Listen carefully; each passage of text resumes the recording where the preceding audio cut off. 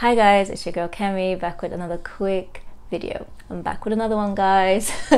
If you're new to my channel, then welcome, and if you're already a subscriber, then welcome back, friends. So for today's video, I just wanted to share some tips for how we can develop our relationship with God. A while ago I did do a video just generally around how God wants us to draw closer to Him, and He made us for a relationship and wants a relationship with Him. So I'll link that, definitely do check that out, but after you finish this video. So I wanted to share some tips as to how we can do that.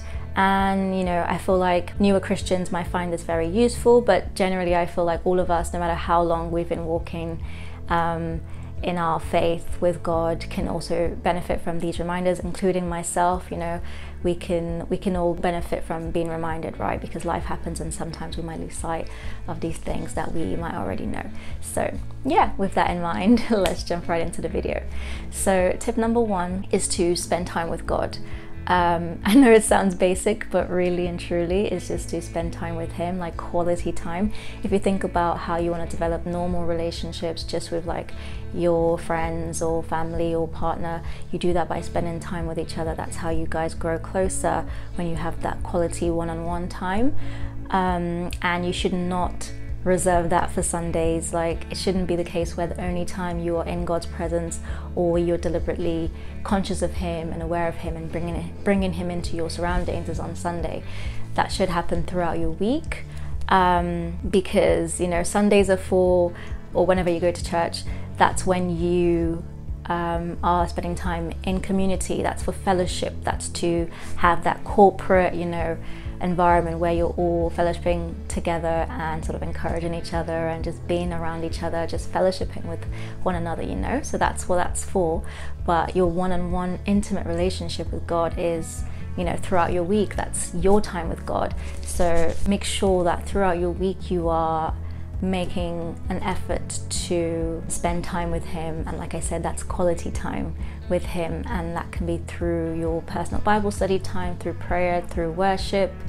That should be happening throughout your week, and it can be in a less like typical sense, like going for a walk. Even when you're watching a movie, you can say, Lord, let's hang out, like I want to spend time with you. And it's more about your mindset, like you're deliberately aware that He's around you and you're focused on Him in that moment, and you're spending time with Him. Like, you're like, okay, this is us, God, right now in this moment, it's us, kind of thing. So don't leave that for just Sundays. Make sure that that's happening throughout your week. Off the back of that, tip number two is to make time for Him. I feel like sometimes we get the order wrong, where we might prioritize our life and our busyness over God, and we sort of push Him to the back burner, and we kind of think to ourselves, oh, I'll pray if I have time, or I'll read my Bible if I have time. That's sort of the wrong order of things. At the end of the day, nothing else matters more than God. No job, no relationship. You know, He's number one, and even the Bible tells us He's a jealous God. Like, He really wants our time, and He cares for us and just wants to be with us. So we have to prioritize Him and make time for Him, like carve Him into our schedule rather than leaving Him for whatever's left, like the dregs of our time. So let's say you wake up in the morning and you're rushing off to go, and you didn't get to spend time with Him that morning, and then you know, throughout your day you're going task after task after task, no stopping, and you're so tired by the time you're done. At the end of the day, you just want to pass out, and you know, again, you're like, oh, I'm too tired, like I can't spend time with God. To combat all of that, if you put Him into your routine, like make a dedicated time or times, you know, say, okay, Lord, this is time for me and you, like I'm going to honor this time with you consistently. And it's not about length at the end of the day, it's about consistency, honoring Him and prioritizing Him, and saying, like, I know everything else is going on around me right now, but this time I'm not going to sacrifice. This is for me and you, Lord. This specific time that I've set aside is for me and you. You know, no matter how busy our days are, no matter how long our to-do list is, He wants us to prioritize Him. And when this whole world passes away, guess what's left? God, you know. So we do have a duty to fulfill on earth. We have things to do. Yeah, I'm not telling you to be lazy and cast everything aside. I'm just saying, like, it's like, get on with your day, but make sure that we have that order right, that priority order right. You know, it's with God first and then everything else. So let's just make sure that we are making time for him. And when it comes to our disposition, we are more so God focused than earth focused. We are here on earth, but we are kingdom minded, we're heaven minded. So make sure all your attention is not too much on the things of this world, the things you have to do here, but more so on him. Because like I said, when everything passes away, he is what will remain, and we will be with him. So we'll do well to remember that and actually make time for him to develop our relationship with him. And then tip number 3, last but not least, is to get to know him. You can spend time with someone all you want. Like, if you think about even earthly relationships, you can spend time with someone, but it can become very surface level, very superficial, because you don't really get to know them intimately. You don't ask meaningful questions. Everything is just small talk. You guys don't really go deep and, you know, get to know each other's likes, dislikes, history, love language, like mindset, all those sort of things, right, that help you really get to know a person. If you don't do all those things, you won't go beyond that surface level relationship.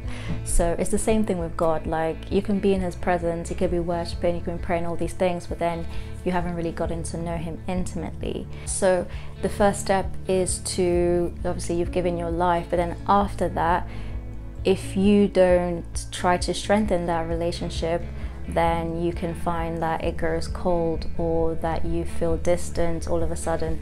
Obviously it's a two-way thing, but remember, God is God, so he already knows you intimately. Like the Bible says, he knew you even in your mother's womb. He knows every hair on your head.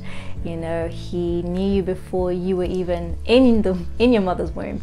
So he already knows you intimately, but then you don't know him intimately unless you get to know him. And the way to do that is through his word. You know, it tells us all about him in there, what his character and nature is like, what he likes, what he dislikes, how much he loves us, why he made us, what his will for us is, all sorts of things. So much information about him is in there, and that's how we get to know him. And when we do that, the result is a stronger, you know, sense of loyalty, affiliation, deeper connection, more intimacy. It doesn't stay surface level. We really feel connected to him. And you know, the more connected you are with someone, the more your relationship is strengthened, the more you grow.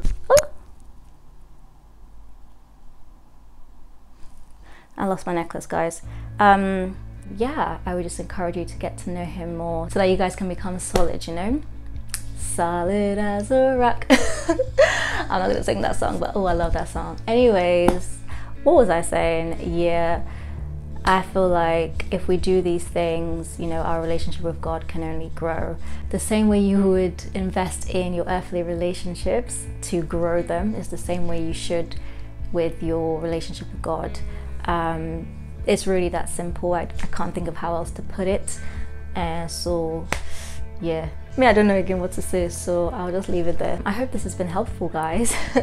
If you made it all the way through to the end, you're a real one.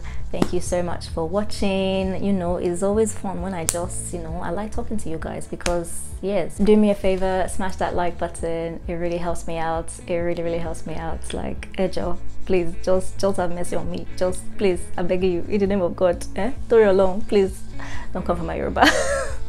But please just help a sister out, smash that like button, subscribe to my channel if you're not already subscribed, join the family, join the bubble. Comment down below your thoughts on this video, and let me know types of videos you'd like to see regarding faith and stuff like that. And yeah, yes, I always forget this one. Make sure you hit that notification bell so you know when I release a new video. I drop videos every Sunday, and yeah. Thanks again for watching, guys. I really do appreciate it. Like, do you understand? Like, show gets, like, I really appreciate it. So yeah, I'll see you in the next video. Until then, ja mata, bye bye.